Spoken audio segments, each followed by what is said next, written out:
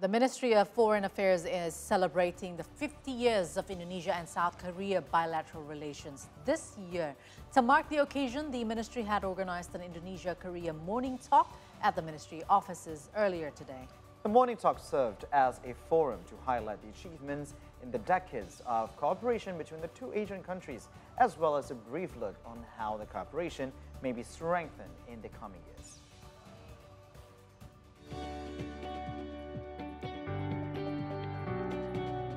This year, the Indonesian Ministry of Foreign Affairs is celebrating 50 years of the country's relations with South Korea. The occasion saw the ministry organizing an Indonesia-Korea morning talk at the ministry offices on Thursday morning. The talks held at the ministry's office featured representatives from major South Korean companies.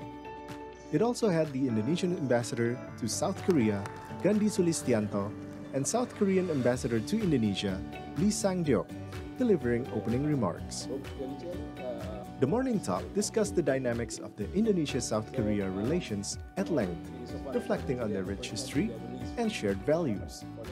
The forum also celebrated the many recent achievements that both countries had, such as a 60% trade volume increase in 2022, which amounted to $22.6 billion.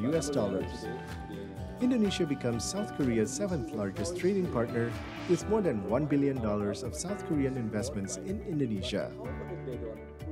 Ambassador to South Korea, Gandhi Sulistianto, spoke about his priorities for the Indonesia-South Korea bilateral cooperation going forward, which includes more cooperation in the creative industry, as well as increased support for Indonesian migrant workers. We will try to increase our trade transaction between Indonesia and Korea, and then also on the P2P relation, I think the migrant workers from Korea, it will be increased into Korea.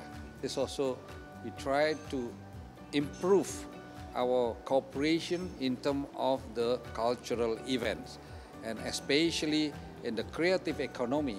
We encourage Korea also to bring some Indonesian artists into Korea and make also a joint production for the Korean drama and Indonesian sinetron, and also a singer from Indonesia duet with the Korean singers.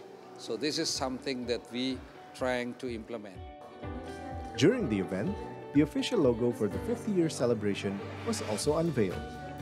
The logo and slogan was the result of a competition held by the Ministry of Foreign Affairs last November, which received more than 200 entries from both Indonesia and South Korea. The logo will be used for all related events for the rest of the year. Arya Siddhartha and Reza Anindita for See Today.